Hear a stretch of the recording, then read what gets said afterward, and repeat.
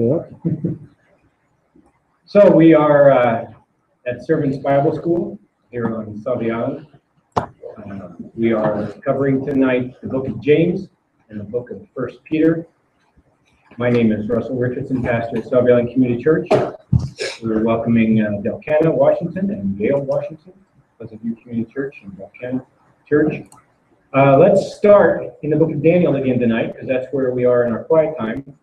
And it was one of those things that you would think I would be paying attention a little bit better, anticipating what the next classes were and what I'm reading that morning.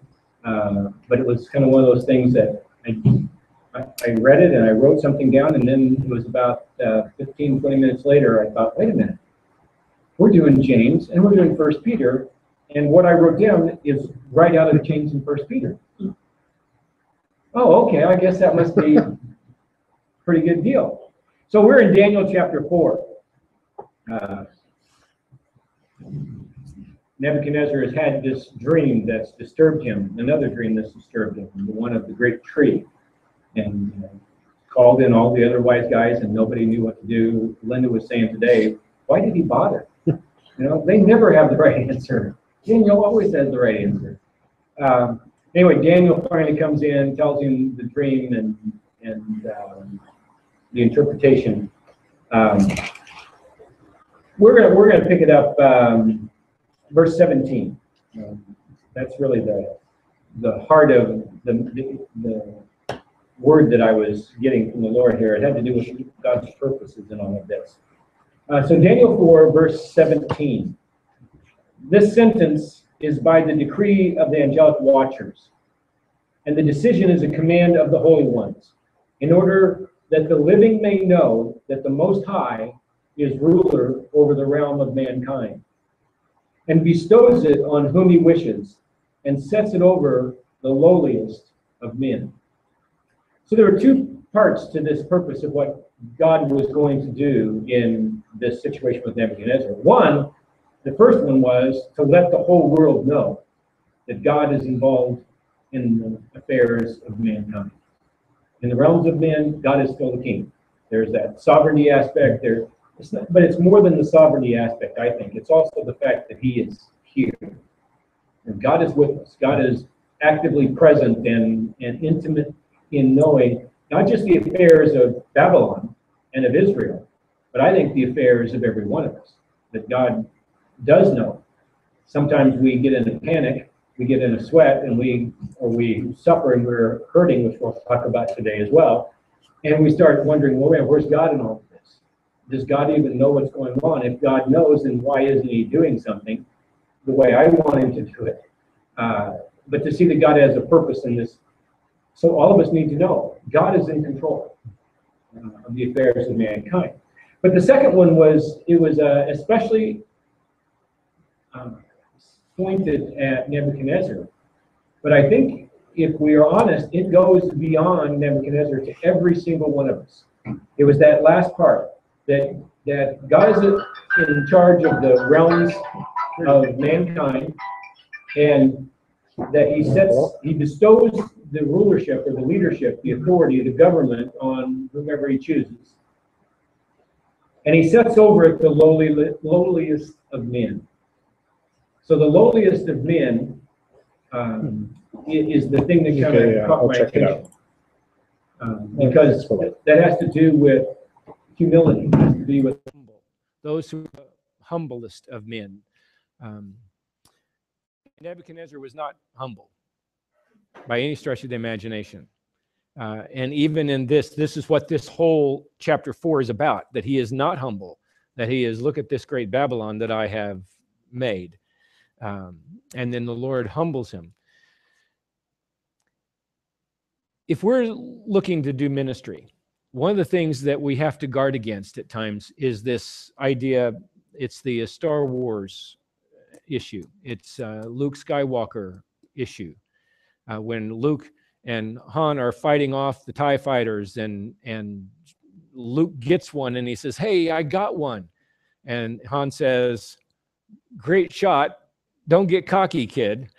That's good advice for all of us, because when we have the opportunity, the privilege of ministering, most often it kind of puts us in a place of authority, or it puts us in a place of, I don't want to say superiority, but we're kind of the person doing the comforting instead of the person needing the comfort. So that puts us on this thing where we're helping somebody, and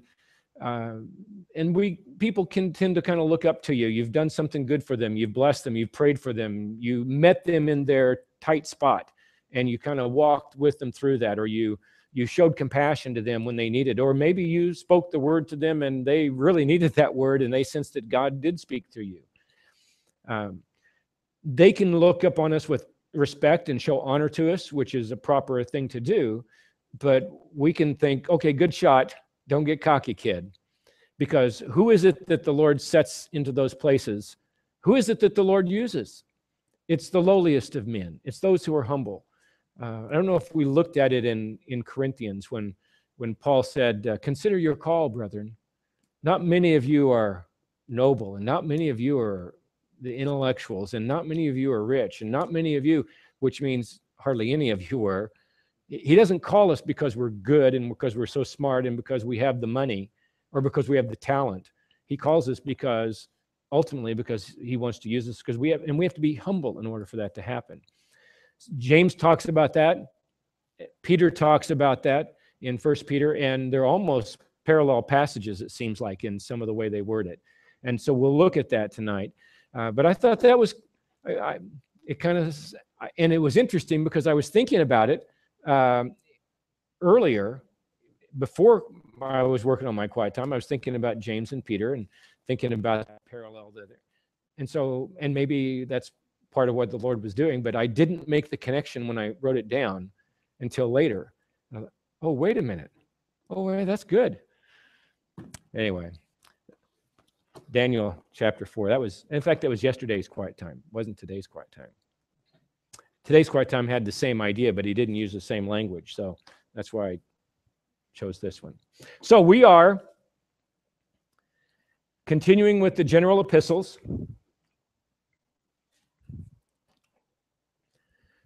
They are general because they're written by a general. Yes, sir. No. They're written in a general sense, not to a particular church or community, not to one, like Galatia, the churches of Galatia, that's one people group or one area. These are believers scattered in many areas. Hebrews doesn't have a specific name group. Peter, John, James, all of those are general letters because they aren't to one particular identifiable church or single group of people. We call it the New Covenant Explained. Again, that's that working out of the covenant when we start looking at the letters. And in this case, in these two letters that we're going to look at, there's a lot of explain and done. This is what it looks like to be a person of faith. We could tie those two together, these two letters together with that explanation. Faith, this is how you live it out. Faith should be lived out in the midst of all kinds of circumstances. We could give it this subtitle, if you will, or this theme, just do it. And we were speculating last time we did this class, whether or not we would get in trouble using Nike swoosh. Just in case anybody from Nike is watching, we're not making money on this. We're just using it as an illustration. We're promoting your product, saying just do it. It's a good application for the Christian life. And I think that would be an accurate way to describe James, and I think to a degree 1 Peter. Beth Moore, when she did her James study, she called it just live it. I think she was probably more in danger of copyright infringement because she would make a lot of money on that. But we aren't making any money on this one. Just live it would be her phrase. So James in the New Testament, there are a bunch of them, maybe more than you even realized. James, the son of Zebedee, one of the 12, John's older brother. He's one of the three with Peter, James, and John. And he is one of the significant things about James is that he's killed fairly early in the process, fairly early in the book of Acts. I don't know the exact time frame of that, but you remember James was killed, and then Peter was arrested and was going to be killed, and the Lord got him out of that prison. The church prayed, and Rhoda answered the door and didn't let him in because she was so excited. And, oh, it can't be Peter, it's his angel. Yeah, that's what I would have thought too, first thought. So James exits the scene. That's one of the reasons we don't think that he's the one who wrote this. James, the son of Alphaeus, was also one of the 12. The father of Judas, not Iscariot, was named James, also called Thaddeus. Acts 1:13.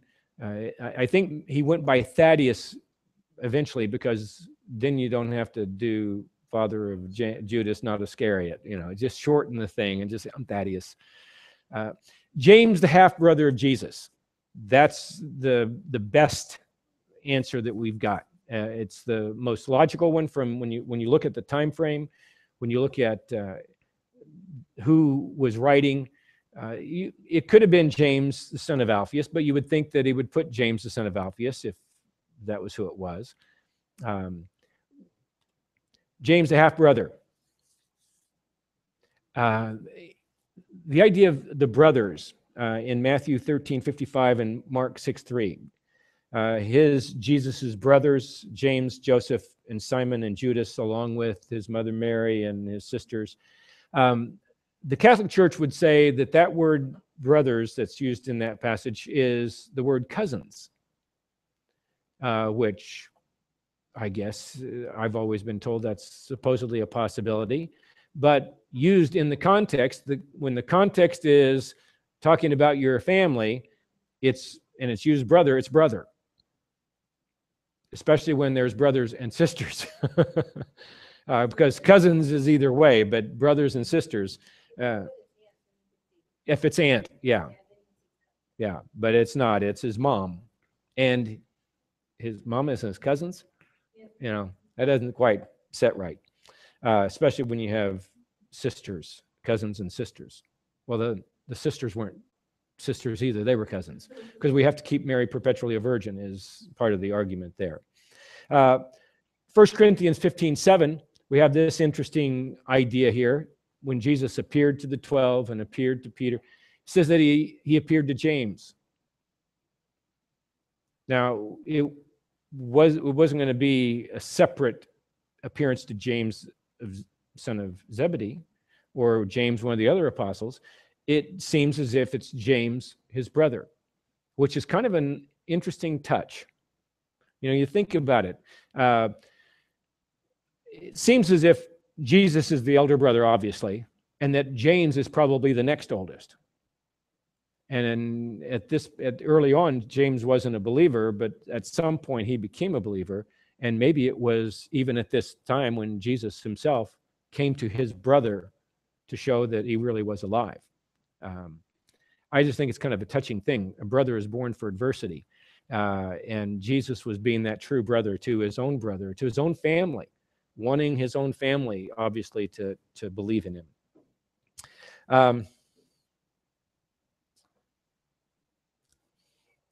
Acts 1:14. Along with Mary and the other Mary, Mary and the mother of Jesus, there's the two Marys along there, with his brothers again. Galatians 1:19, that's probably the most significant verse that tells us, that plays into the idea that, oh yeah, I need to move that, thank you. That plays into the idea that James was the author of this. Galatians 1:19. Yeah, he said, I did put it up there. He says, but I did not see any other of the apostles except James, the Lord's brother.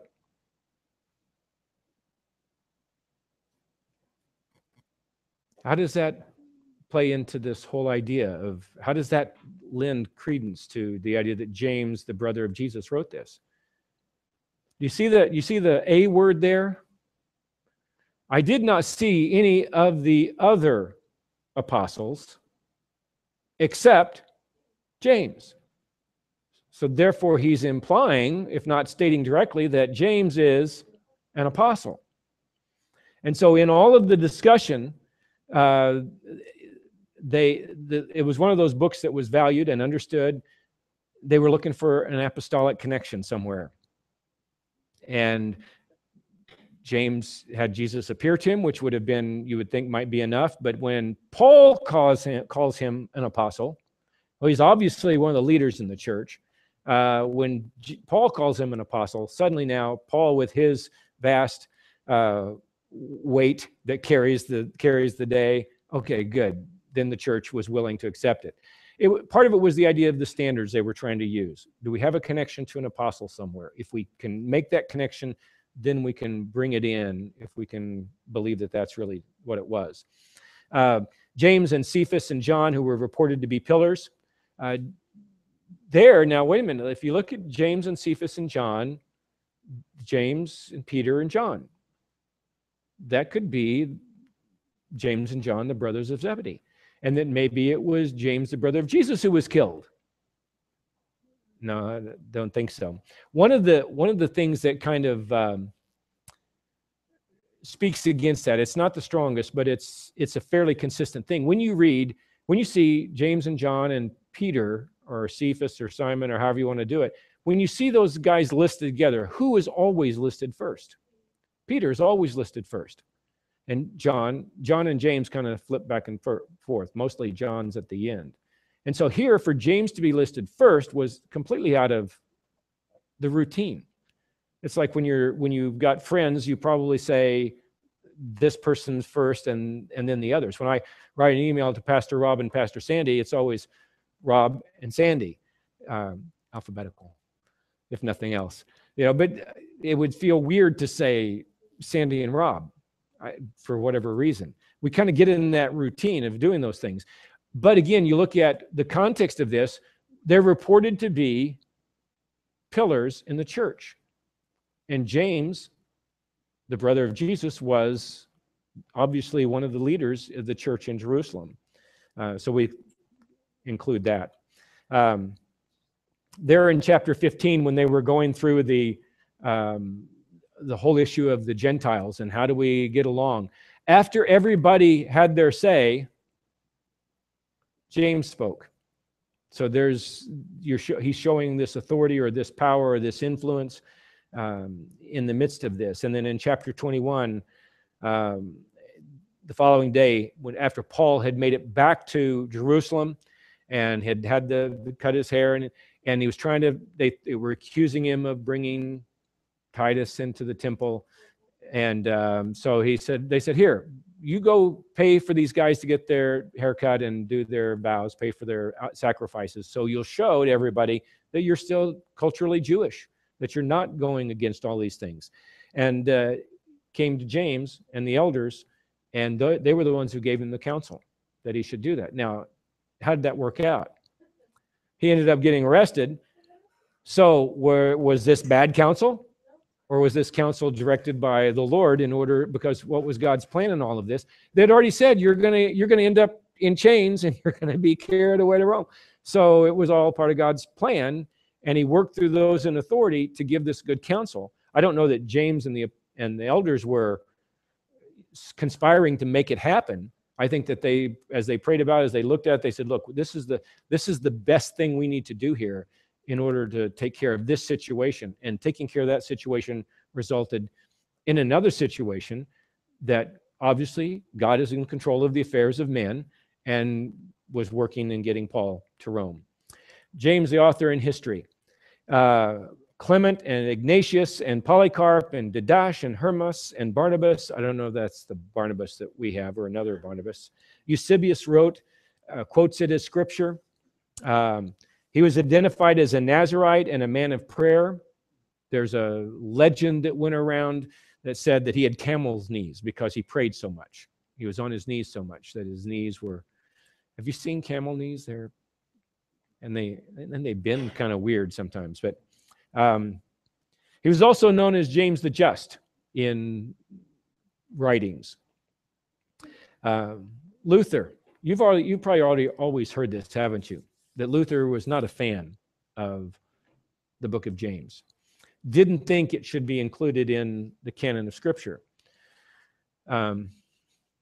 Did some further reading, and Luther says, no, you got it all wrong.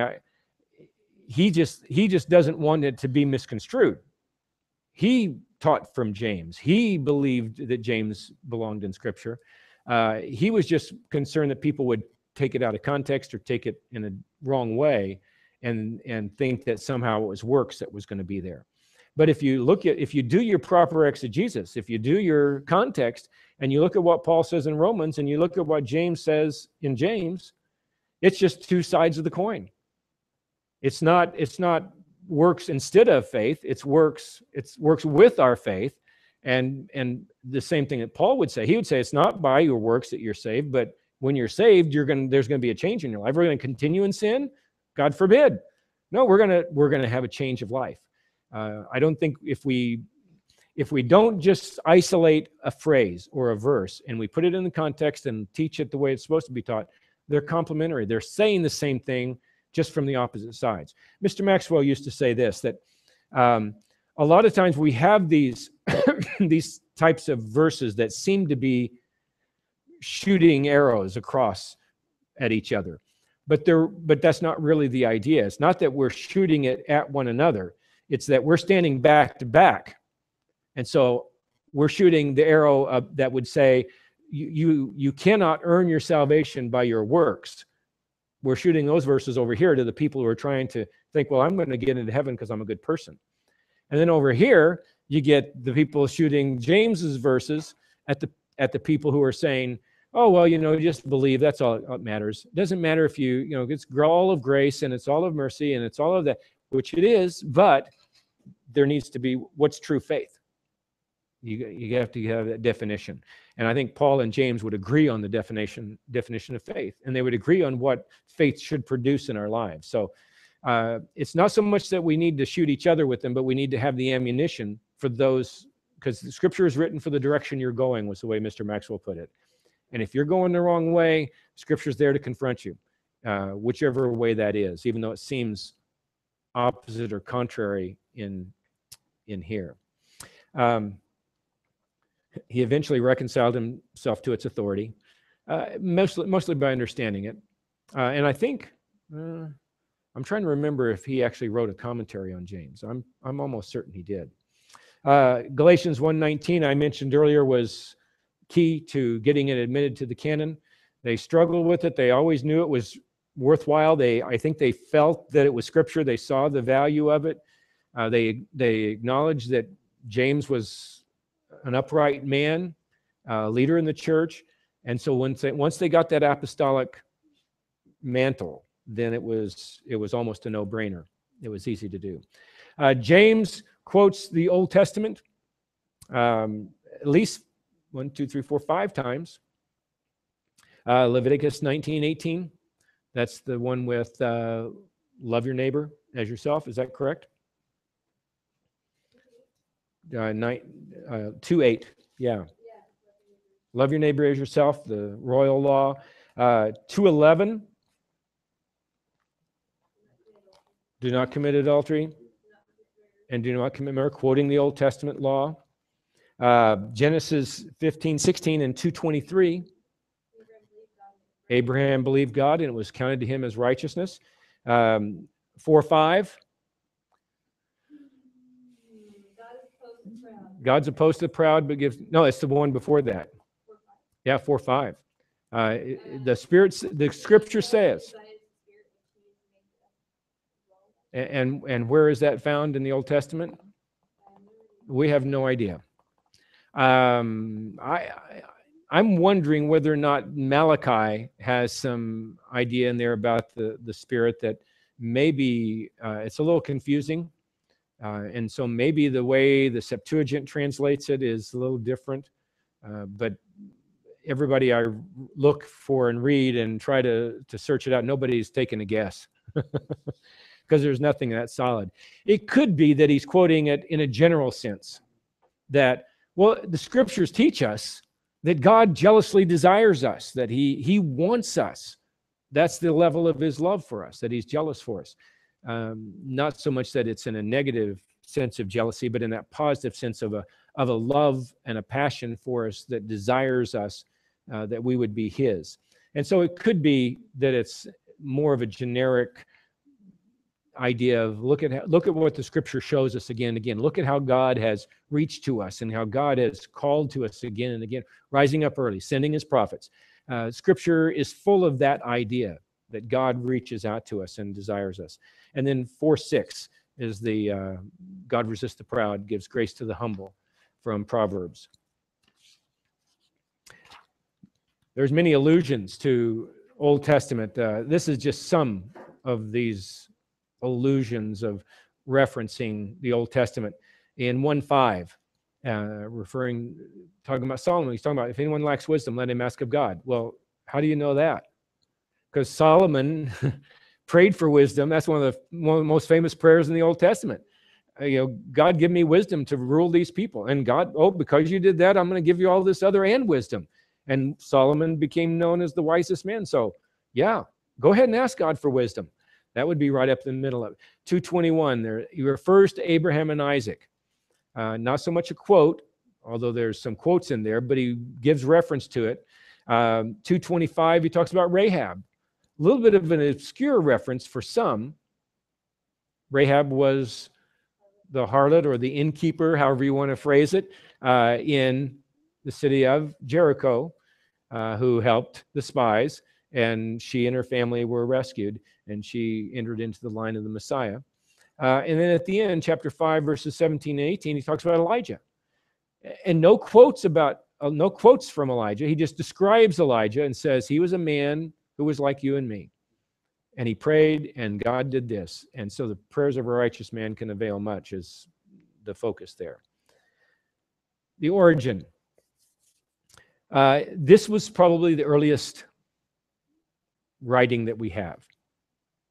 45 to 48 AD. I think Galatians was 48, right about in that time. So it's more than likely that it was early. We can help date it early. It was from Jerusalem. The temple was still standing. That's kind of an obvious one. It was after the persecution broke out with Stephen that came from that, because this is who he's writing to, the ones who were scattered about in Acts 11:19. And that happened in 44.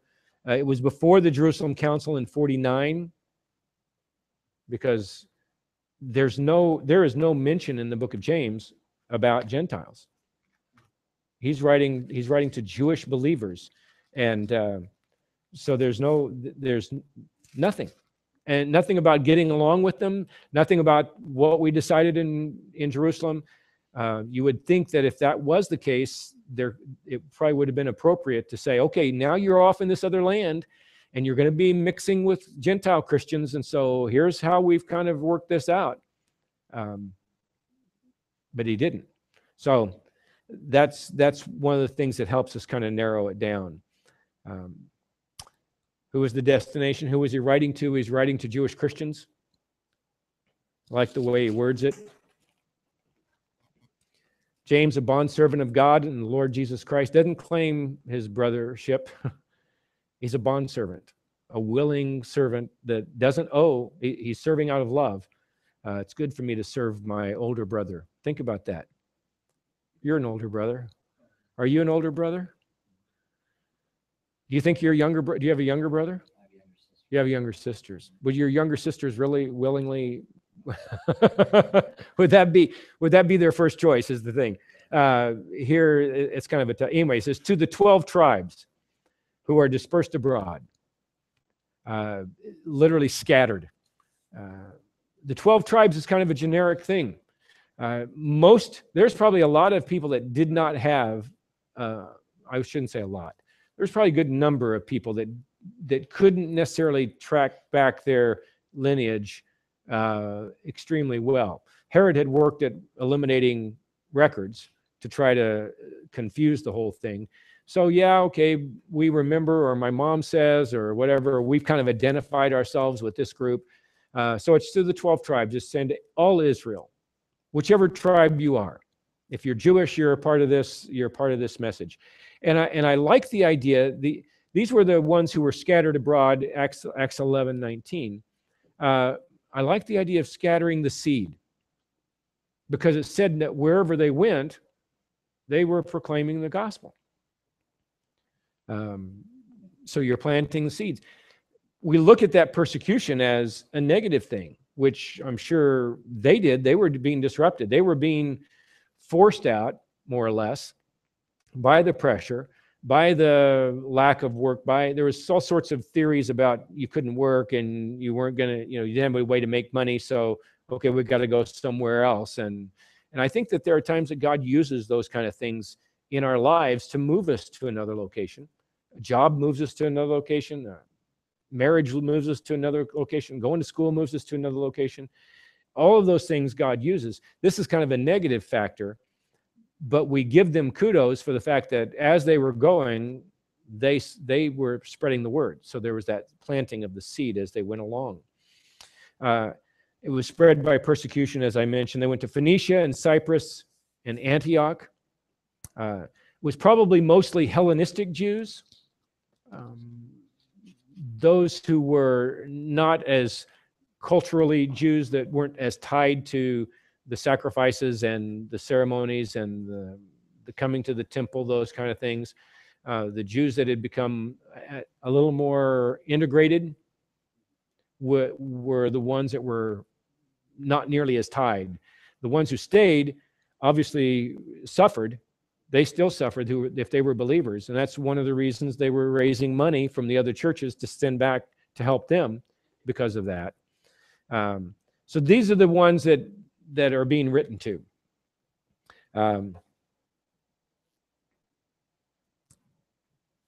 Internal evidence. There's the greeting that says James. So if you are going to deny that it was the guy's real name, or that he was some imposter, now you got bigger problems. You might as well throw the whole book out. You can't say, oh, it was a good writer, but the guy was lying, and it really wasn't James. The Jewishness of style and structure and subject, it reads very much like Proverbs. Fairly short sections. I think there's probably more cohesiveness than we realize at first. I preached through James twice, once at Clover Valley and once here. And there's some solid sections that seem to have some tie together. It's not as fluid and as flowing as some of the other letters that you would read, especially from Paul, the logical progression, but you can see some of it, and it's not quite like preaching Proverbs because you have a little bit bigger sections there, and inconsistent. There is a presumed knowledge of the Old Testament. All of these references to the Old Testament that are not direct quotes, just kind of remember Rahab, remember Elijah, remember Abraham and Isaac. Not a big explanation, just reminding you of what the account is there. Mr. Maxwell used to do this to our chagrin again and again.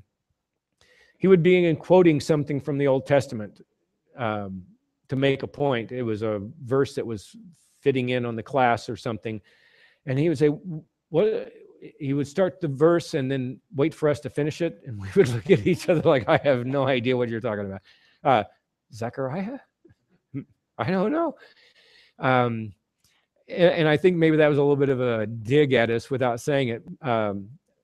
Dr. Mitchell from Multnomah spoke at a conference that we had at Cannon Beach one year for Village Missions. We had our staff conference annually, and he was a fill-in last minute, and he would do the same kind of thing. He would start a quote, or what does it say there in this reference? And we would shake our heads, I don't know. And his comment was, oh yeah, I forgot, you don't read your Bible. Oh man. Well, he read his Bible. In fact, Pastor Rob was telling me towards one of the last years that Rob had him in class, he had him for a class, and it was the end of January, beginning of February. He had already read through the Bible once that year. So I guess he could throw those jabs out because he don't tell me you can't do it, because I do it. They presume knowledge of the Old Testament. The tie to Matthew's Sermon on the Mount. We'll look at that chart in just a minute. The author's knowledge of Jesus' oral teachings. One of the knocks against the book of James was that, well, it doesn't seem as if he's familiar with the teachings of Jesus. And I'm wondering, what book are you reading? Okay, if you wanted to make that point, if he's the brother that doesn't follow him around, then he's not going to have been there when he heard it, but he seems to me to be pretty familiar. There's these parallels in the Maps book on page 426. I forget how many. There's 1, 2, 3, 4, 5, 6, 7, 8, 9, 10, 11, 12, 13, 14, 15, 16, 17, 18, 19, 20, 21, 22, 23, 24, 25, 26. 26 parallels from James to the Sermon on the Mount. Did you realize that was all in there? They aren't direct quotes, but it's the same theme. It's the same idea. The meek shall inherit the earth. And James has a form of that in, where was it? It was James 2, can't remember now. I was looking at, 2:5. The poor will inherit, are heirs of the kingdom. He has a similar statement to that. So that just lends more credence to the idea that James was. See, we tend to think that these guys were slouches. That Peter, we'll talk about Peter, that Peter was this dumb fisherman. Young Jewish boys were educated. They were taught to read. They were taught to read the scriptures. They weren't ignorant. They knew how to do things that we couldn't figure out to do, and we've got the tools. They didn't have computers, and they didn't have electricity, but they could get water, and they could fish, and they knew where the fish were, and they could build boats, and they could build nets, and they could do all kinds of things. But we tend to think of them as not being very intellectual because they were fishermen or tax collectors or somebody else. For some reason, we kind of dumb everybody down back in the day because we've evolved and we've become smarter, I guess. More allusions to Jesus' teaching than all the other epistles combined. I don't know who counted them. I don't know how they counted them. But you can make more connections from James to what Jesus taught than if you put all of the other epistles together and add them up. I'm going to take their word for it. I don't think I'm going to spend the time trying to count them. If you would like to do that, you're more than welcome, and you can let me know what you find out. I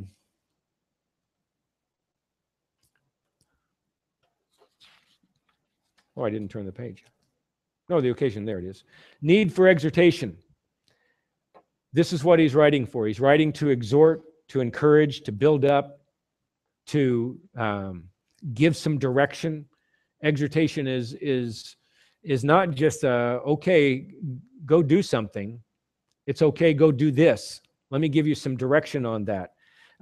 There's the dislocation that his hearers are. They're dislocated from their church that they were involved in Jerusalem. Not just one great big church, but their church group. Now, maybe some of these people had their small groups, if you will, or their house church that kind of all moves together, and that would be a positive thing. But it seems as if, you know how it is, if you've moved at all in your life and you've tried to go to another church, it takes a while to kind of get the feel, to make the connections. Anytime we moved in our ministry from Du Bois to Cool, and then Cool to Clover Valley, and Clover Valley to here, you're leaving behind the people you've spent your life with for however many years, and that the kids have grown up with to some degree, and you've buried people and married people, and you've got these connections, and now you're moving to another location, and they don't know you from the man on the moon, and I don't know them from the man on the moon. But you start working at it. And with the pastor, I think sometimes it's sometimes a little easier because everybody knows your name right away, and you become the person everybody wants to talk to, so you get a chance to talk to them.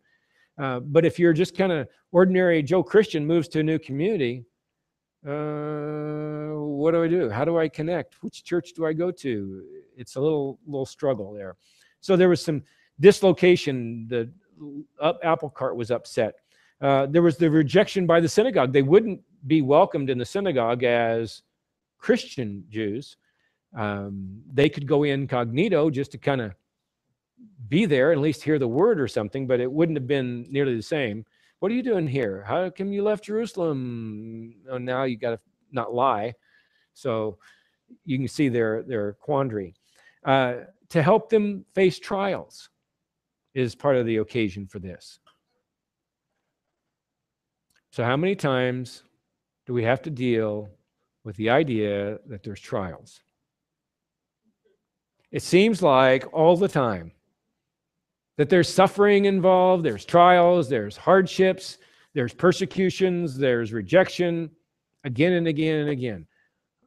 So if they try to sell you the idea that the Christian life is without any problems whatsoever, liar, yeah. And when I was in high school, back in my coming back to the Lord days, I felt that I had to try to put on the air the idea that everything was perfect, that if you follow Christ, your life is going to be great. Well, it will be in the bigger picture of things, but it doesn't make everything a bed of roses and everything's always hunky-dory. But do you see why I was trying to do that? Because I wanted people to come to Christ. And if I was going to have to sell them on the idea, come to Christ and suffer persecution, that doesn't seem like a good selling point. And so I wanted it to look good. I tried that with my parents. I thought, well, if I just make them think that I'm good, they knew I wasn't good. They saw my hippo-fairiness and said, don't buy it. But in my arrogance and my pride, I thought I was pulling it off. But it's the wrong idea to somehow think that, well, come to Jesus and everything will be perfect. No, it's not going to be. It's going to be ultimately better, yes. But it doesn't. The reality is, whether you're a Christian or not, you're going to suffer trials. It's not just that Christians suffer it. Everybody suffers it. It's part of the everyday thing of life because of sin in the world. Now, do Christians suffer some things that others don't? Well, sure, because they don't care if they're going to go do that. There's no qualms about getting involved in that activity or being angry at that person, because that's just the way life is. We have some of those struggles because we're fighting against sin, and because we're trying to stand for what's right, and we stand for what's right, and somebody's going to try to knock you down. We think we're trying to help somebody, and they don't want our help. So that's where some of those struggles come in, and maybe even the ultimate persecution that comes with that. But it's part and parcel. And both James and Peter talk about the idea of suffering and living out your faith. There's the ethical demands of Christianity, no less than with Judaism, right? We're still looking at standards of right and wrong, whether it's in Judaism or in Christianity. Their reasoning needs some reinforcement. They need to be thinking straight as they're going into this new location, new life, new experiences. So here, let me give you some reinforcements. The purpose. Practical and ethical, as I mentioned, the ethical part of it, this is what you need to do, this is how you live. True faith is genuine, living, and fruitful. True faith is genuine, living, and fruitful. If anything less than that is not complete. What are the words he uses? Dead, not a false faith. There's a dead faith and a living faith, and there's a couple of ways he describes that. I can't remember it off the top of my head. He would probably say, if he were using contemporary phrases, he would say, if you're going to talk the talk, you better walk the walk. And you just need to just do it. Key verse, James 1:22, but prove yourselves doers of the word and not merely hearers who delude themselves. Who's doing the deceiving here? We're deceiving ourselves. Knowing is not doing. I did a crossword puzzle today, and it was a quote from some guy, I don't remember who it was, but it was something to the effect that, beware, knowledge is more dangerous than ignorance. Don't know that that's not scripture, but there is a sense that knowledge is more dangerous than it, because if we know something, somehow we think we've done it. Oh yeah, I know that. Well, then why aren't you doing it? Well, I hadn't thought about that. I just know it. And we comfort ourselves, we deceive ourselves into thinking that because I know this, then somehow I have accomplished it. When we haven't done the things that we know. The one David Main said years ago, he said, we know far more than we do. Everyone, it's the nature of the beast, as it were. We learn. It's just the catching up part of catching up to our knowledge is always going to be there. We know more than we can do, and there's so much that we know, but we don't really know it because we haven't experienced it yet. We know it in our head, and that knowledge tends to puff us up. So that's part of that.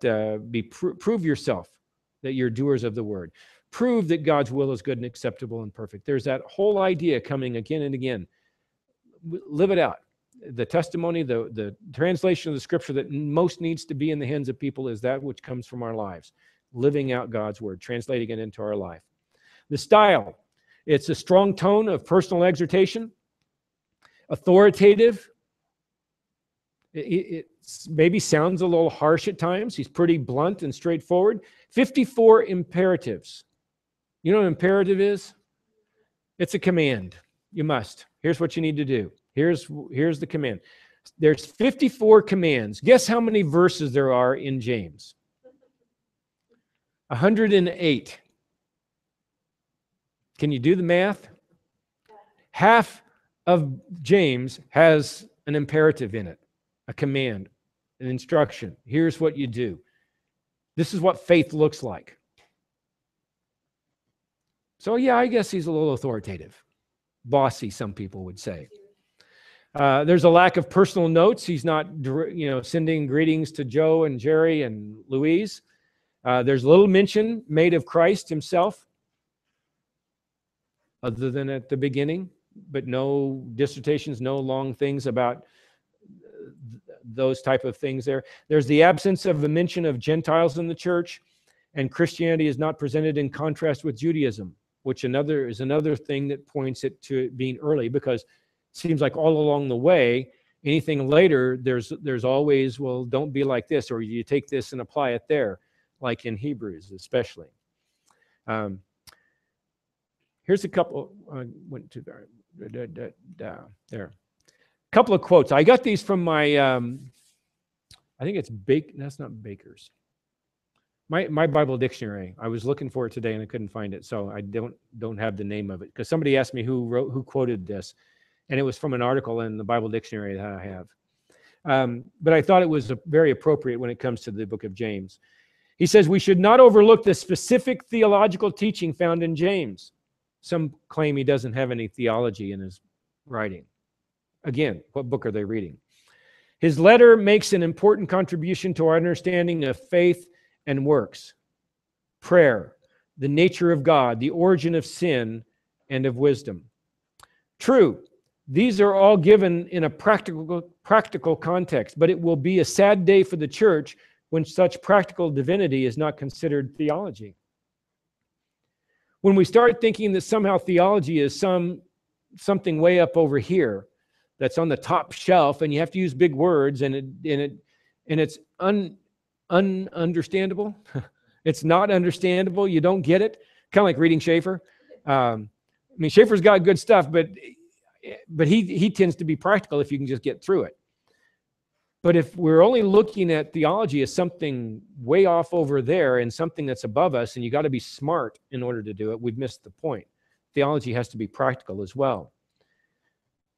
Talks about the need. This writer continues, whenever faith does not issue in love and dogma, however orthodox, is unrelated to life, whenever Christians are tempted to settle down to a self-centered religion and become oblivious of the social and material needs of others, Sounds like James. Or whenever they deny by their manner of living the creed they profess and seem more anxious to be friends of the world than friends of God, then the epistle of James has something to say to them which they reject at their peril. That was the introduction to the book of James from this Bible dictionary. I think that's a pretty good welcome to say, hey, let's look at book of James. Let's look at the content. There's the salutation, the greeting at the beginning. Then you get the nature of true religion. This is obviously, I mean, you've got three main points. If you've read James, you realize it's not three main points. It's much more involved than this. This is okay. This is a way to put it, but it doesn't do justice. So you look at some of these others.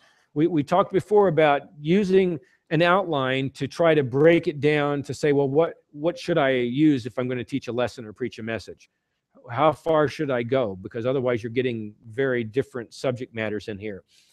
So this isn't a detailed, but it's a generic thing, and I think it's worthwhile. It's good sometimes to take kind of a bigger overview, kind of like what we're trying to do with New Testament Survey. Get kind of the bigger overview, then you can start getting down to the nitty-gritty and maybe breaking it into many more pieces than three main ones here. You get the true nature of true religion in trials and the nature of true religion in our works. Obviously, that doesn't cover the whole deal.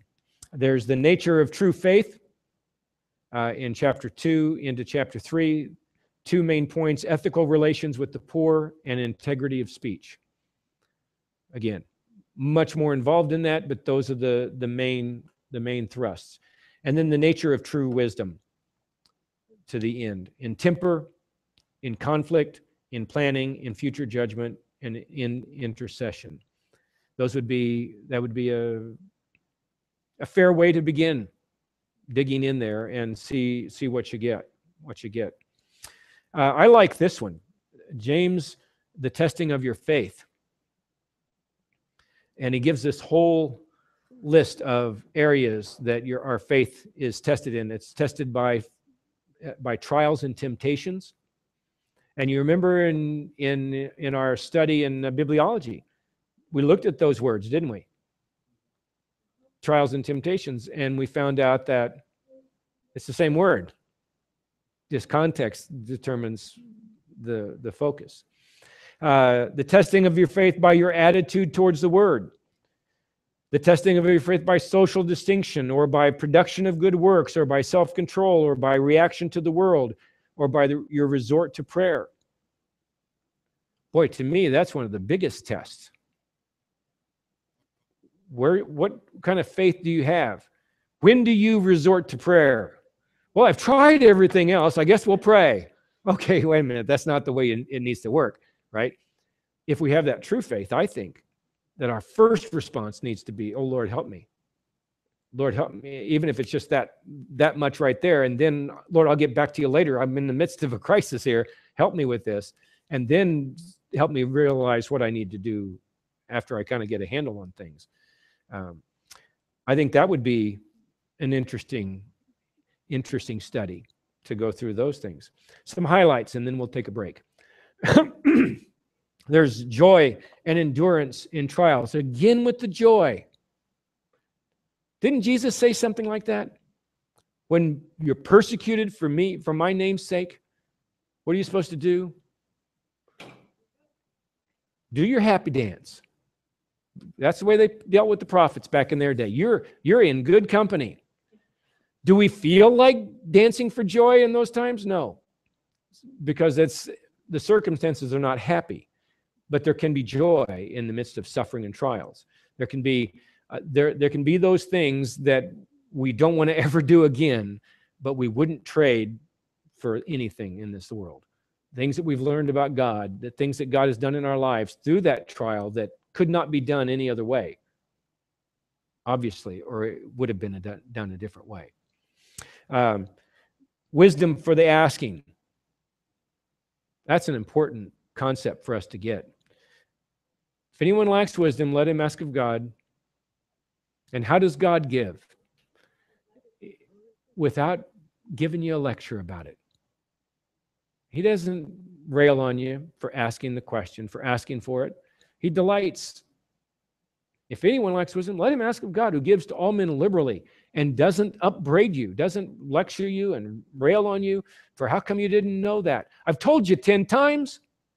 I took you through all this and now you still haven't got it. What's wrong with you? You wild kid, you? No. Patient, continuing to give again and again.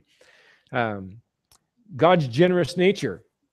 See, this is the theological position. God gives generously. And I think that when we become generous people, not just with finances, but certainly with finances, with our time, with our attention, with our ears, when we give to others, when we are generous to others, and not miserly and not haphazardly either. I don't think it just goes, oh, let's go throw stuff around. But I think we show this generous sense of love that, what do you want to do for the people you love?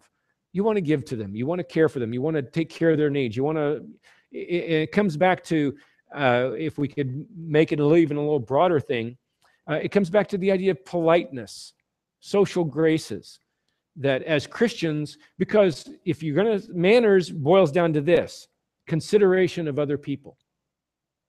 If you consider other people and their needs and their thoughts and their situation, oh, excuse me, I didn't mean to cut in front of you. Oh, excuse me, I didn't mean to butt in. Because we're aware of it. To me, that's a generous spirit as well. And that's God's nature. And as his representatives, we need to be doing that. Doers and not hearers. You hear that at this church every Sunday morning. Well, if I'm at the end of the service, Lord, help us to be those who hear and those who do. Because just knowing it doesn't count. It's doing it that is the key factor there. Chapter 3, verse 1. This is an important one. Stricter judgment for teachers. That's often misunderstood. It's misunderstood as a warning, saying, okay, you guys better think twice. You don't want to be a teacher. Well, okay, yeah, you're right. I don't want to be a teacher. Let somebody else do the teaching because there's a stricter judgment for that, so I don't want to have to do it. Okay, bad news. God wants every one of us to be teachers in the sense that we all make disciples. We teach them the things that he's taught us. So in the context, he's saying don't be striving for that position up there is what he's talking about. Don't be striving for the position because there's a stricter judgment. But it's not meant as a deterrent. It's meant as a, okay, look, if you're going to go for this, if you're going to be a teacher, if you're going to be that disciple who's going to teach others, just understand, if you're going to say God says, you better be sure God said it. If you're going to represent God and represent his character, you better be generous. You better be kind. You better be all of those things that God is because you're representing him. Now, is that a bad thing? No, that's a good thing. That's where we're all trying to get, and that's why we choose elders who are going to lead us and show us the way so that we would all become like that, because we all need to be teachers. We all need to tell others about what Christ has taught us, and we need to do it in the right way. It doesn't mean don't be a teacher. It means take it seriously. There's the idea of grace to the humble that I mentioned earlier. God opposes the proud. He gives grace to the humble. And that central figure, what's the Lord require of us to love mercy, to justly love mercy, walk humbly with our God? It's central. Jesus described himself as gentle in spirit, as humble. We need to walk in those steps, and we'll see it again in 1 Peter. And then there's the encouragement to prayer there at the end, referring to Elijah. Elijah was just like you and me. Same nature. There was nothing magical about Elijah. God used him. And Elijah prayed, and God would use us if we would let him. I've got 8 o'clock. Let's do about a 7 or 8 minute break, and we'll get back here and do Peter and maybe get done early.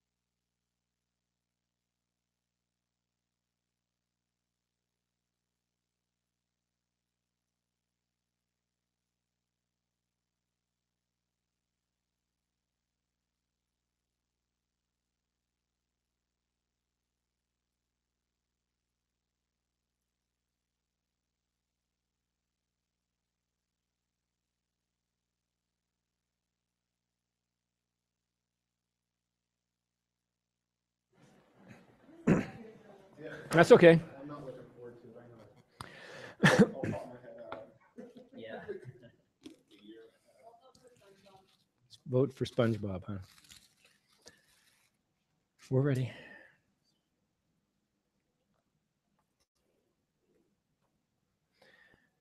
Okay, I got 10 after. We went a little further. We were having cupcakes on this end and talking politics. We are looking now at the first letter of Peter. We could title it Godly Living in the Midst of Suffering.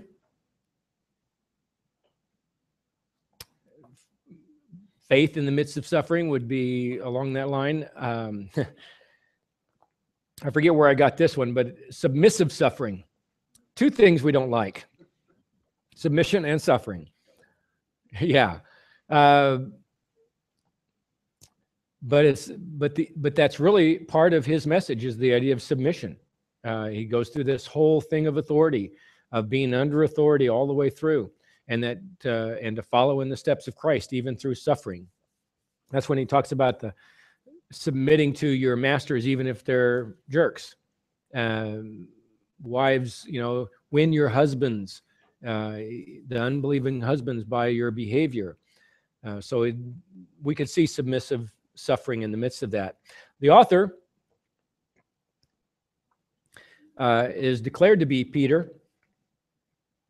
1 Peter 1, 2 Peter 1, and chapter 3, verse 1. He says, I wrote you earlier. The second letter I'm writing to you. Peter is well known in the Gospels, obviously. And he's in the book of Acts until chapter 15. And then after verse 11, he's not mentioned again. And some people would think, well, he fell off the face of the earth.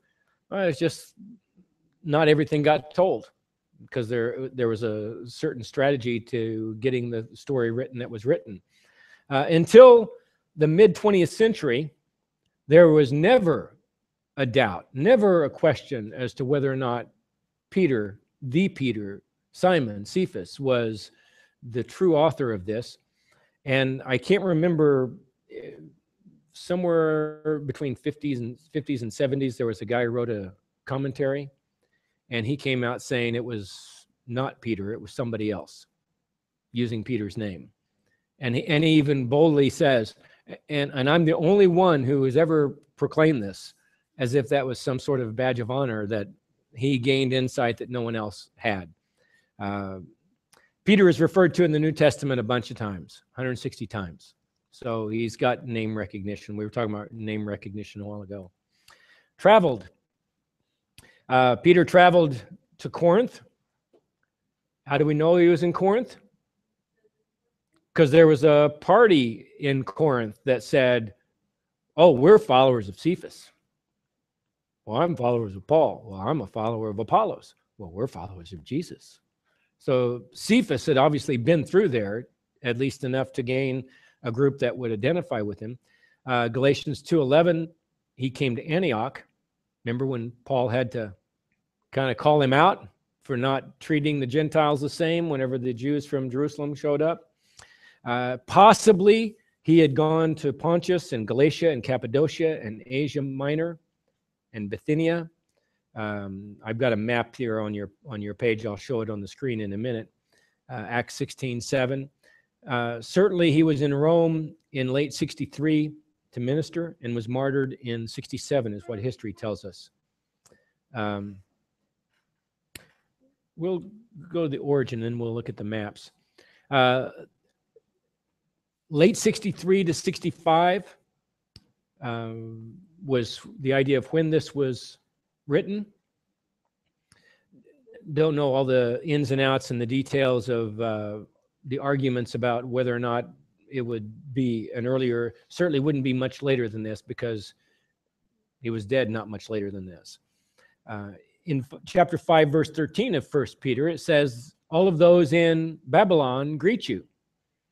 Well, Babylon at the time wasn't much of a place. So most people are assuming it's some sort of code or some sort of representative title for the capital city, Rome. That he wrote it from Rome. And who did he write it to? He wrote it to dispersed Christians in Pontus, Galatia, Cappadocia, Asia Minor, and Bithynia. Here's a map showing that region. And then we'll look at this one here without that other thing on there. Kind of an interesting thing to think about. One of the things that makes me think that he likely went there, not only that he's writing to them, and he wrote to them again, but Bithynia and Pontus and Cappadocia especially. Do you remember when Paul and his team on their second journey, they'd gone back and visited the churches of Galatia, and they were heading across, and they wanted to go north up to Cappadocia, Bithynia, Pontus. They wanted to go that direction, and the Holy Spirit said no. So okay, let's go south to Asia Minor, and the Spirit of Jesus said no. So they kept going until they made it to the coast and waited until they got the call to come over to Philippi. It would make sense that why would the Holy Spirit say, no, Paul, I don't want you to go there? Well, we knew that part of it was Lydia was in Philippi and that's where Paul was headed. He didn't know that, but that's where he was headed. But the idea is that Paul wasn't responsible for the whole world. Paul was responsible for where the Spirit was going to lead him. And the Spirit had another plan. Most likely, Peter was going to go up that direction. Peter was going to go plant churches in that area. And hence, now he's writing back to them to try to encourage them in the midst of their suffering. The dating and the evidence, it was clear to the church early on that this was written by Peter, and it was what we would include in the canon of Scripture. Eusebius, historian, said that Papias quoted it. Now, we don't have any of the writings of Papias, an early church father, or Papias, I don't know how you say his name, Papa. But he said that he quoted it. So the historian said, I read it. He quoted 1 Peter. Polycarp and Clement of Rome both said that, either quoted it or said that Peter wrote it. There were just a few, if any, personal references in this letter. 32 allusions to Jesus' teaching. Kind of an interesting thing. I don't usually think about it in those terms, but maybe that would be an interesting thing if you're going to do a lesson or preach through this book. That would be, well, let me see if I can find those things where he's referring back to something that Jesus taught. He talks about shepherding the flock in chapter 5, verse 2. Feed the flock of God among you. Echoing the command that Jesus gave to him on the shore there after his resurrection. Do you love me, Peter? Yes. Feed my flock. Feed my lambs. Feed my flock. And so Peter is passing on that very thing that Jesus had told him to do.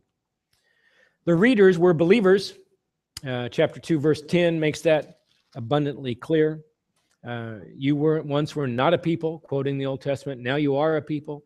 You once were, you're a people for your holy nation, God's own possession.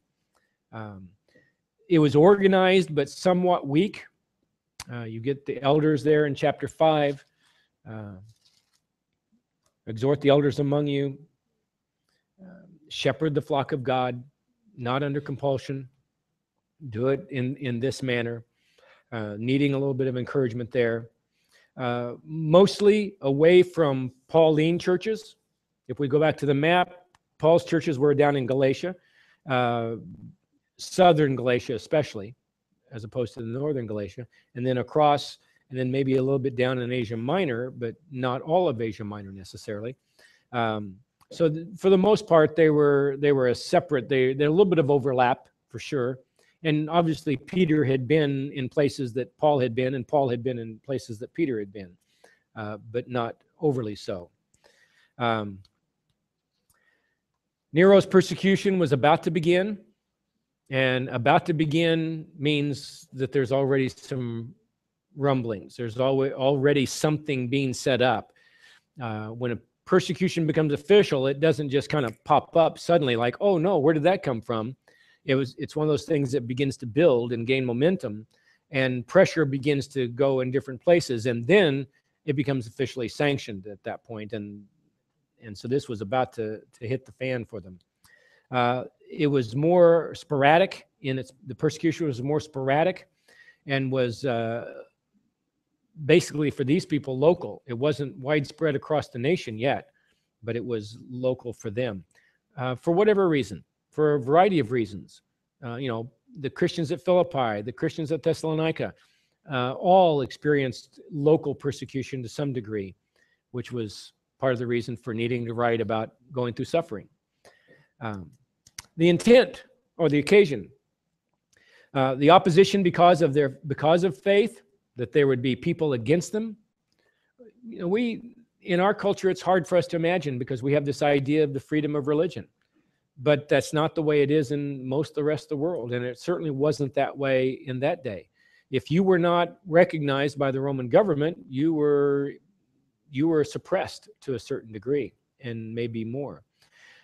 There was general distrust by the populace of the surrounding communities towards the Christians. A lot of things that they didn't understand or didn't think of or didn't know well. They were tempted to turn or return to heathen ways.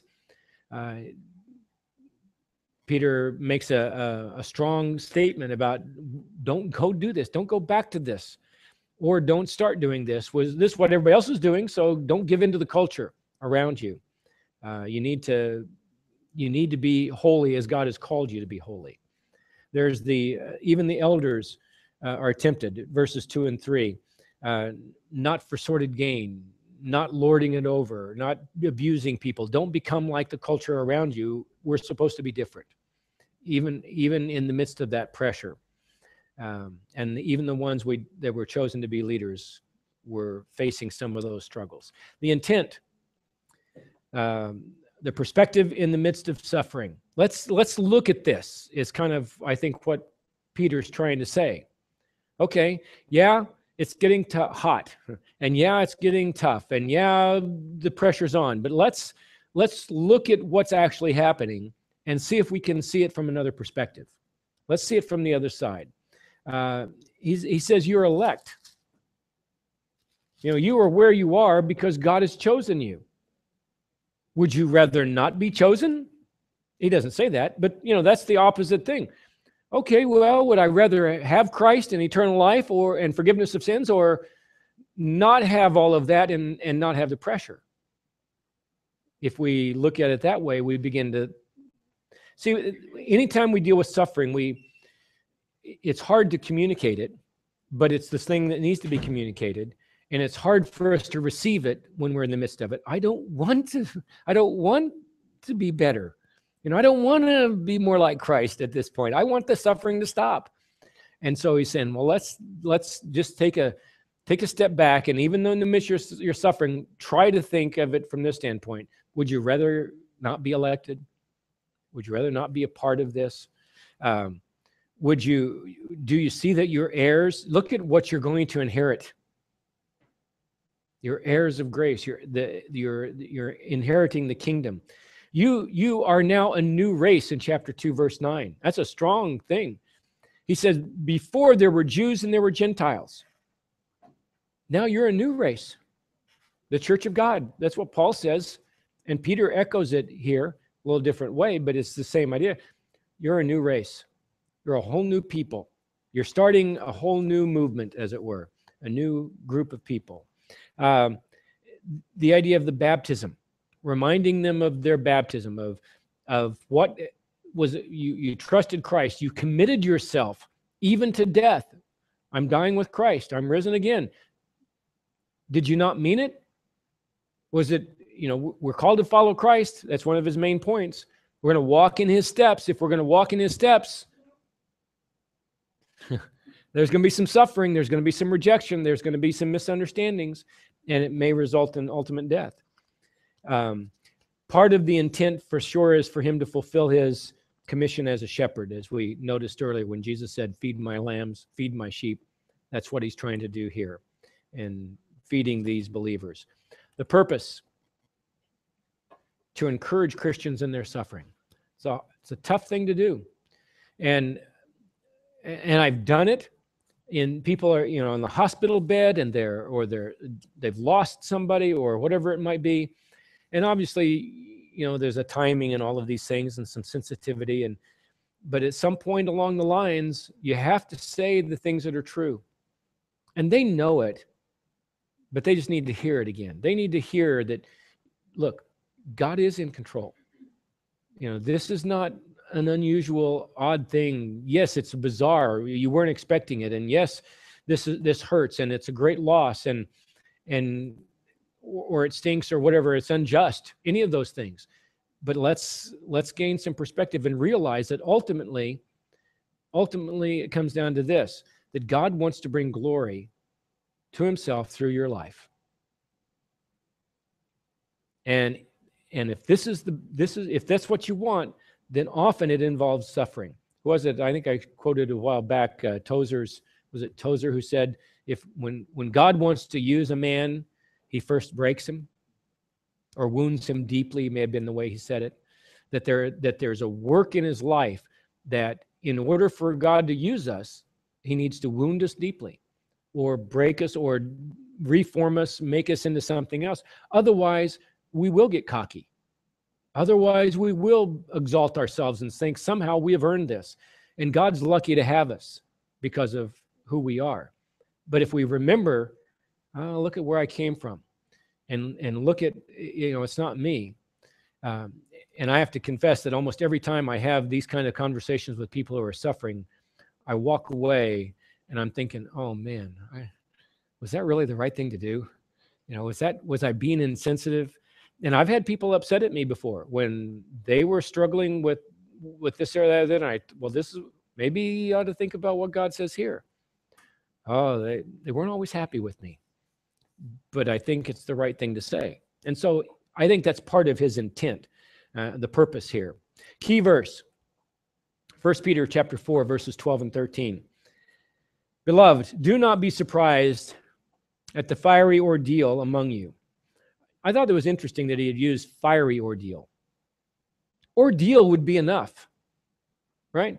The ordeal, the stuff you're going through. No, it's hot. It's fiery. Because fiery is scary. Fiery is dangerous. Fiery hurts. Fiery scars. Well, unless you're Shadrach, Meshach, and Abednego. But I think it's the same idea of going through a fiery ordeal. What was it that happened to them in that fire? Everything that tied them up and bound them was burned off. Nothing else was hurt. No smell of smoke, no singed hairs, nothing. And I think ultimately in the bigger picture of things, we may be scared and it may be painful to whatever degree, but ultimately what we get through in that process is we get freedom and God does a work of tempering and purifying in our lives that could be done no other way. So don't be surprised at the fiery ordeal among you, which comes upon you for your testing, as though some strange thing were happening to you. But to the degree that you share in the sufferings of Christ, keep on rejoicing, so that also at the revelation of his glory, you may rejoice with exultation. Sharing in the sufferings of Christ. Paul talked about that, didn't he? That I may know him and the fellowship of his sufferings. And to realize that everything that I am going through for his name, or anything that I go through on his behalf or for my benefit to bring glory to him, Jesus did that even more so and suffered unjustly and suffered in ways that we can't even begin to imagine. So to think that somehow we could enter into those sufferings and share in those, what does suffering together do for us? It bonds us together, doesn't it? When husbands and wives, the stats come back that if they lose a child, a lot of them divorce. I don't know that it's the cause of it. It may very well be the fact that they were already not bonded, not connecting. But when God takes us through this, when we share in suffering together, when we're both all going through it together, there's a camaraderie that develops. We come back from camp. Camp has a little bit of suffering. You know, it's got its moments, right? But we've got this sharing of work together and this labor together and this suffering together. And there are times that it's a little tense and a little frustrating, and you know, you don't have, and so you kind of walk through this hard thing together, and you come out and, you know, suddenly you feel like hugging one another. You know, I don't hug you the rest of the time, but I'll hug you after camp because we've been through this. It's kind of like the guys in military fighting wars together. The second thing about this is that he focuses again in the midst of suffering on the revelation of Christ, on the coming of Christ. It could be the revelation of Jesus Christ in my life, showing out through my suffering and how I respond to it and what he does in me that makes me deeper, bigger, whatever I would be. But more importantly, I think ultimately the return of Christ.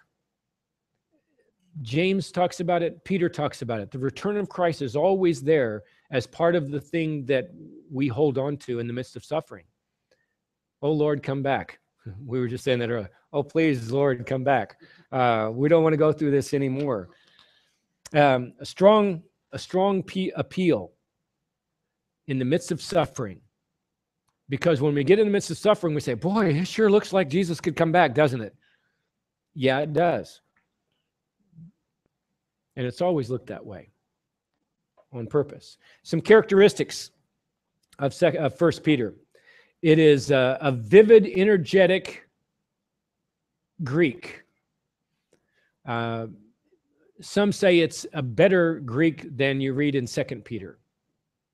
I don't know. I have no way to understand that. It's what other people say. You can ask Pastor Rob. He knows Greek well. I don't know if Pastor Sandy does or not. I don't know it well. But that's the things they say. Now, vivid and energetic, does that sound like Peter? Yeah, it does to me. What we know of him, he's kind of, hello, here I am. Although we see a deeper side of Peter in these letters, we certainly see a deeper, more in control Peter in these letters. In chapter 5, verse 12 says that it was dictated or delivered by Silvanus, who is Silas.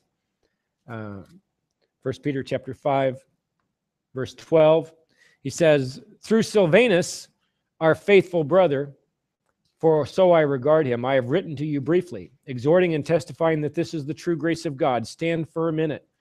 So it's either that Silvanus was writing it down, Silas was writing it down while Peter was talking, and maybe there was some editing. Maybe they were writing it together to some degree, and Silas was using some of his language in the midst of it. Or maybe it was just written and Silas was the one that was going to deliver it. It could be read either way there. But there's some sort of connection there with Silvanus. There's frequent imperatives. Again, faith lived out in the midst of suffering. Here's the commands. I don't have a number of how many there were, but a number of commands. This is how it should be.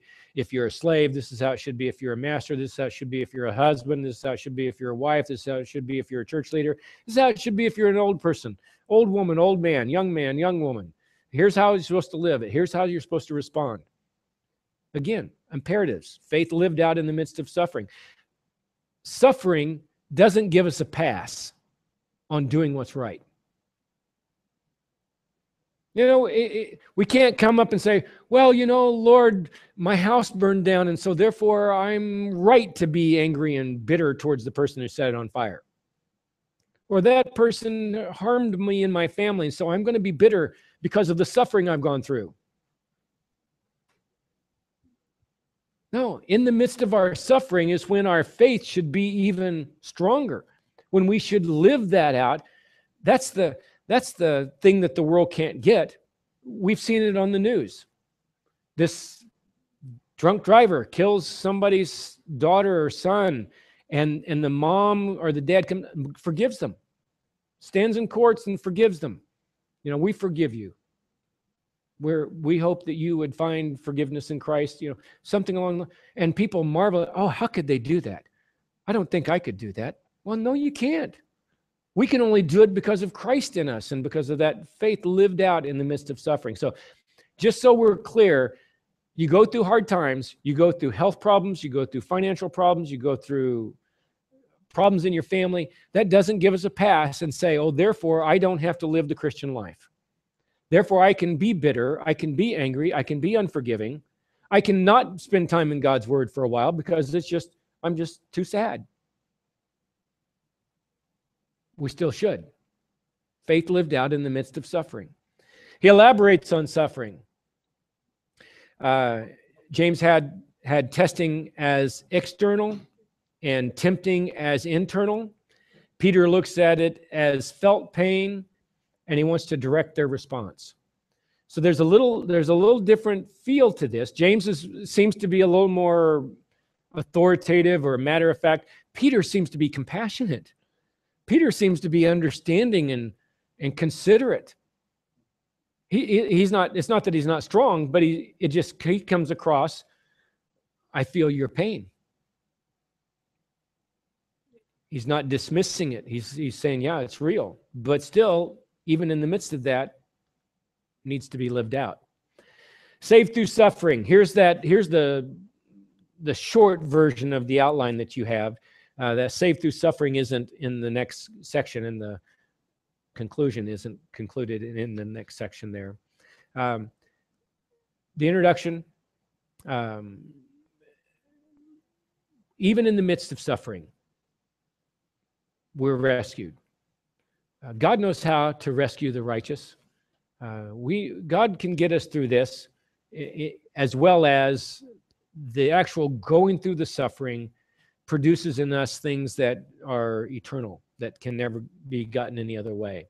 The character of salvation, this beautiful doxology of salvation here at the beginning.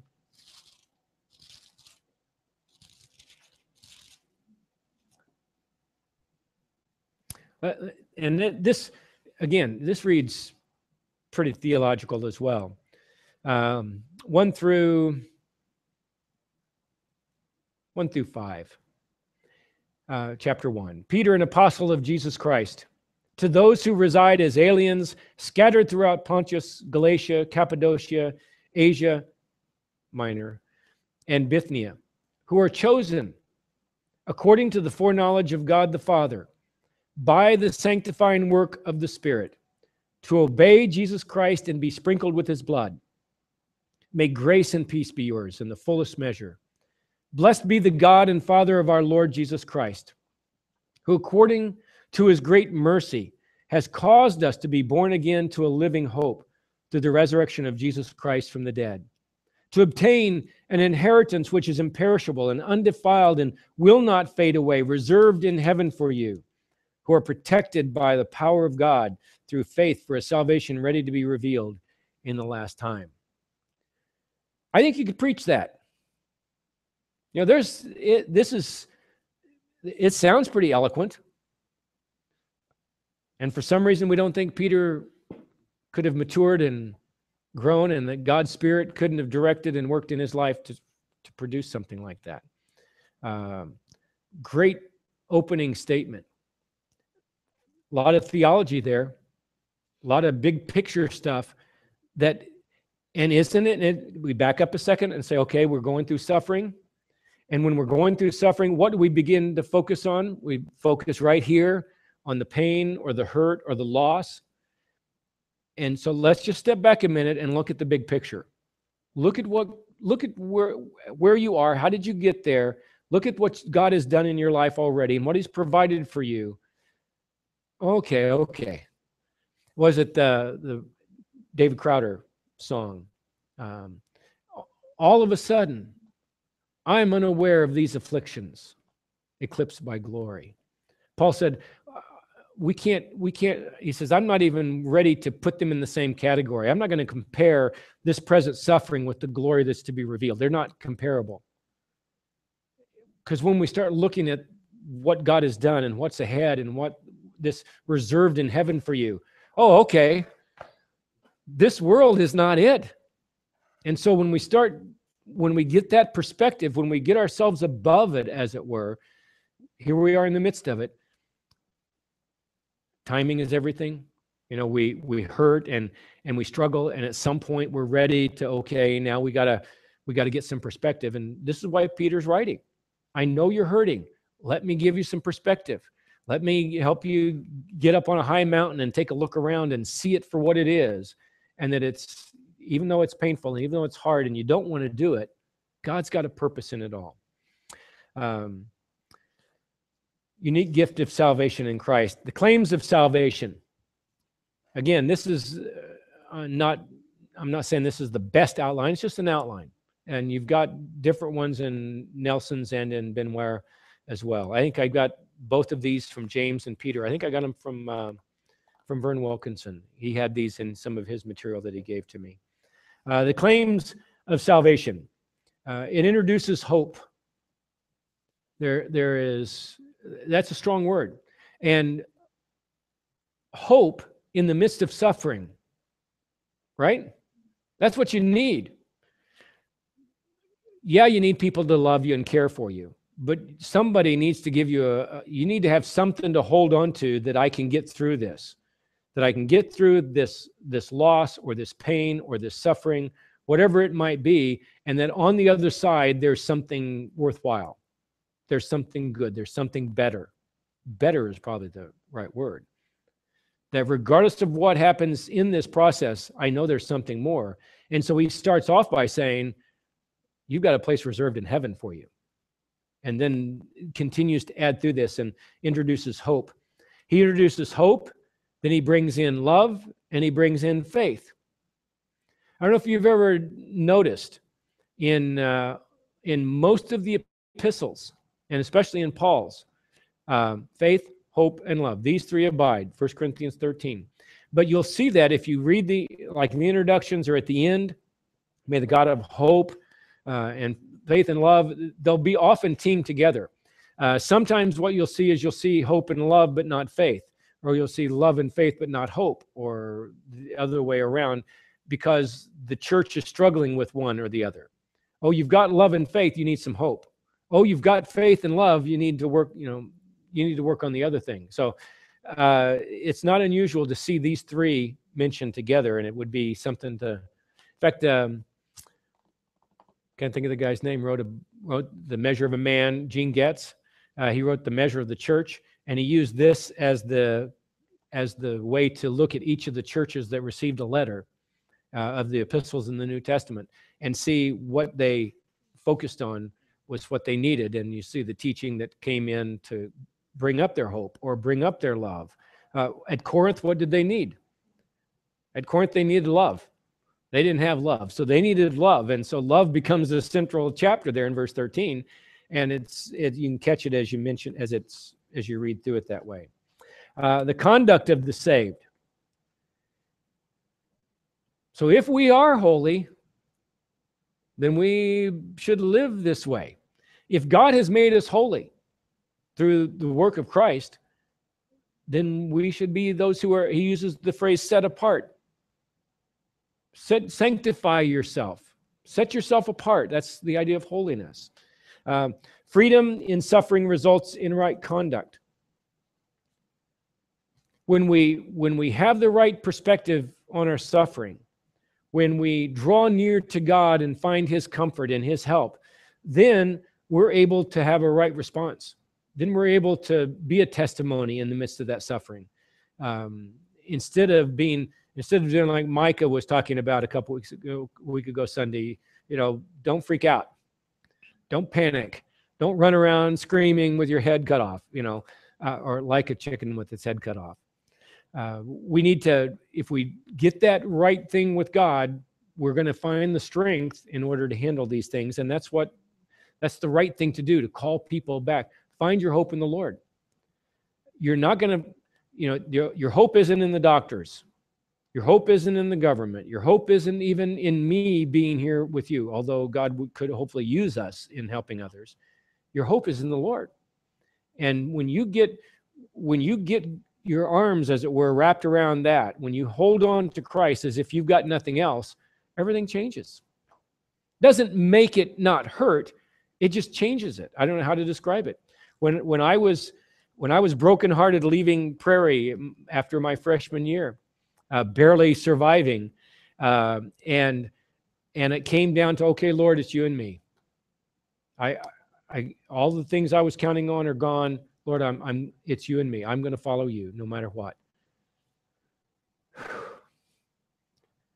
I still had some of the sorrow and some of the loneliness and some of the pain and some of those things. And, I still had to work through those things, but it changed at that moment when I said, okay, Lord, it's you and me. Because I had always said, this is the way it's going to be. And it wasn't going to be that way. So I had to reconfigure the consideration. And so it was just me and the Lord. Okay, that's what it'll be. And from that moment, it wasn't perfect, but it got better.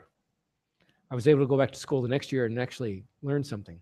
Well, I learned something the first year, but I didn't do well in my studies. Good works in the world and submission to authority and at home, these win in times of suffering. And submission to authority, especially in the times of suffering. Daniel and Shadrach, Meshach, and Abednego, they submitted to authority and went through suffering in the midst of that, and yet came out with this great, glorious testimony to God's power and God's greatness. And people may not know. That's an interesting thing we've found. We were at a fellowship day one time with other village missionaries, and there was a couple there that we didn't know real well. We had just moved from California a few years before, and they were up at Nile, and we were at a fellowship group together one day, and we had gotten to know them over the course of several weeks or several months of being together, and they had said something in fact, it was to Bill, it was to your uncle, about Linda and I, and about how I forget. It was a compliment. It was something positive, and as if somehow we were just kind of above it all, that we had been so successful and things were going so well for us. And he said, "Well, you don't know what they've been through. You don't know what happened at Cool. Oh, what happened at Cool?" So he started telling them all the things that went on at Cool. Oh, wow, we didn't know that. See, people tend to think that we're just there because we're good, which is, it's nice for them to think that nicely of us. But we're where we are because of what God has done in the midst of suffering. And unless he does those things, we're not going to be at that level, as it were. We're not going to be a blessing to others the way we could be. That didn't sound like tooting my horn, did it? That wasn't what it was meant to be. It was okay, good. It was meant to be, look at what God did in our lives, that others would look up to us and say, oh, they seem to have it together. Well, for the moment, maybe. But what did we go through to get to that? And where am I today apart from what God has brought us through? And if we don't talk about it, if we don't talk about our suffering and our struggles, then we perpetrate that misconception that somehow other people don't have to go through it. That you never had struggles. You've never, and that's one of the reasons that I think Linda has encouraged me not to downplay the idea of a burnout. Don't downplay and say my so-called burnout. No, it was a burnout. I was in desperate situations, but God got me through that. And I learned a ton of stuff through that, and gained stuff that I will never give up, and has marked me even to this day. But if I don't tell that, then people think, well, somehow I'm just remarkably talented, or I'm remarkably a nice person. Well, I'm who I am because of what God has done in my life, not because of my upbringing. If you know my upbringing, you know that. So the encouragement there is, if we talk about what God has done, that's going to be a very helpful thing. Helping others, not tooting our own horn, but helping others to see the confidence of the saved. Suffer as Jesus did and defend the faith. Chapter 3.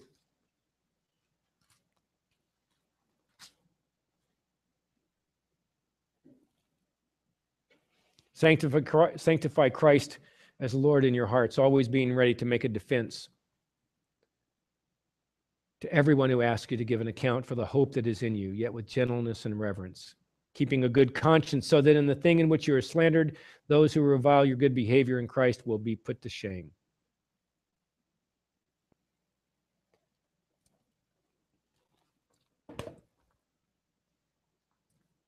Through suffering.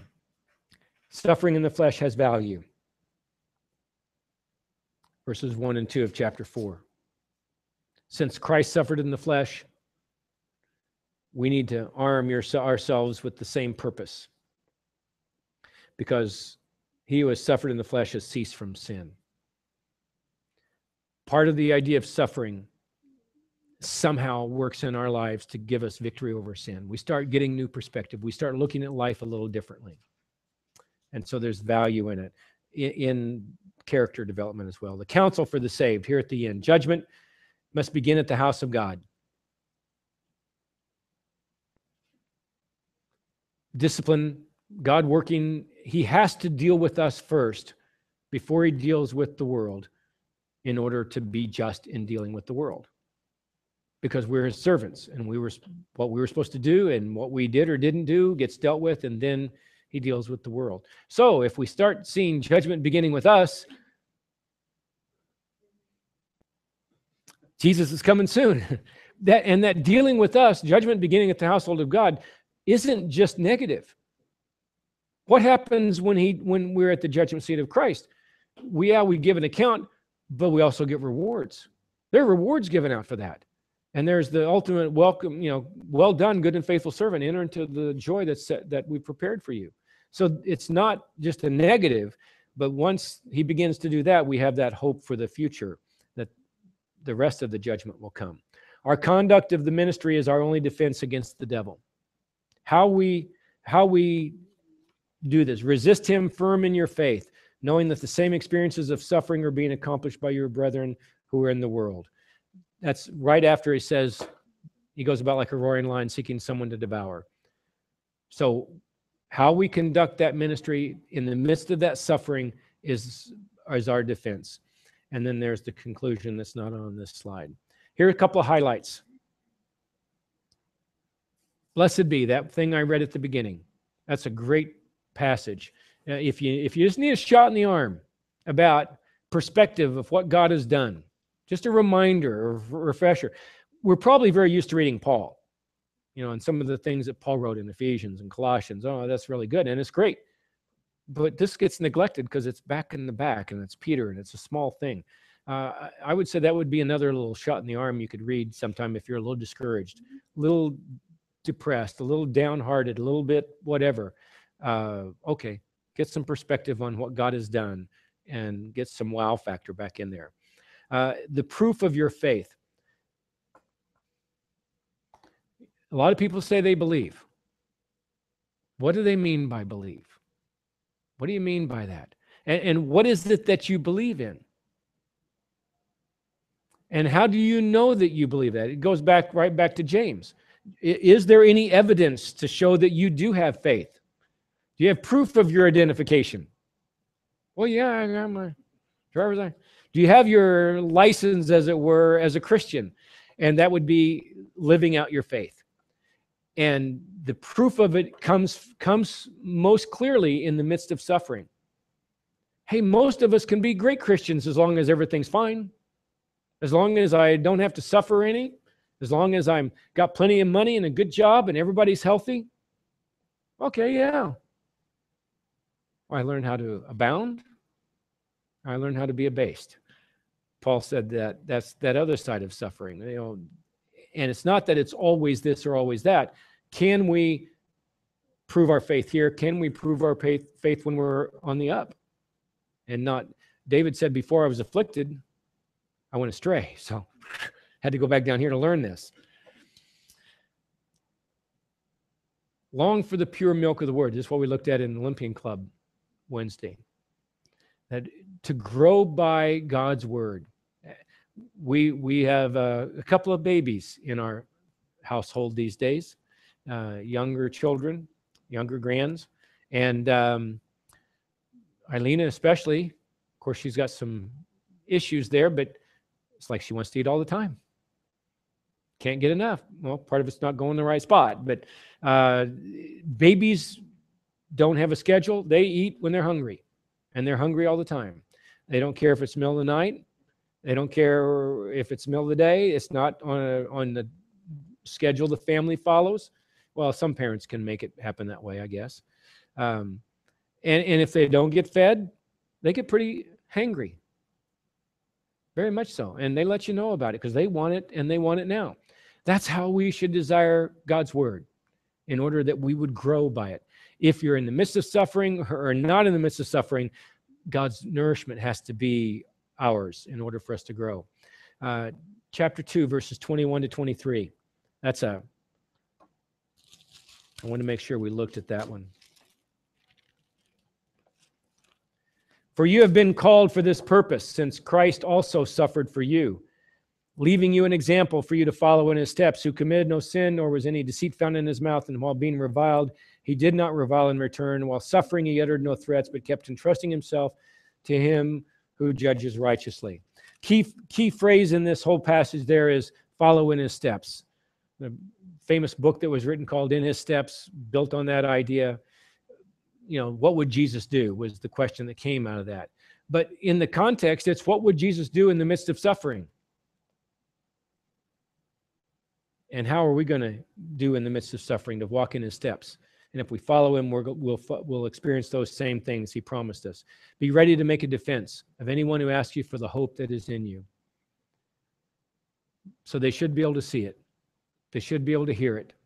That how can you be so positive? How can you be so hopeful after all that you've been through, when they see that in our lives? God gives grace to the humble, fights against the proud. Same thing James says, same thing Peter says. It's essential. I think if there would be one mark, a lot of people would say it has to be love, and love is obviously, by this all men will know you're my followers.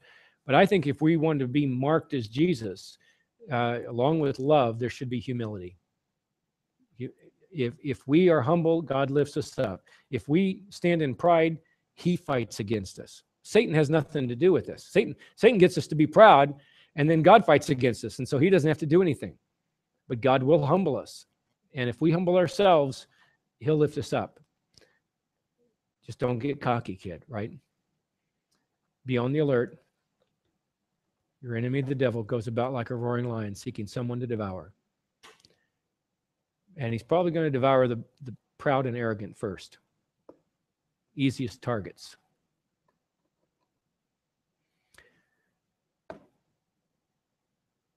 Let's pray. Lord, you've said it to us clearly tonight that our faith needs to be lived out. Regardless of our circumstances, it needs to be lived out. It needs to be proven. It needs to be shown. It needs to be demonstrated.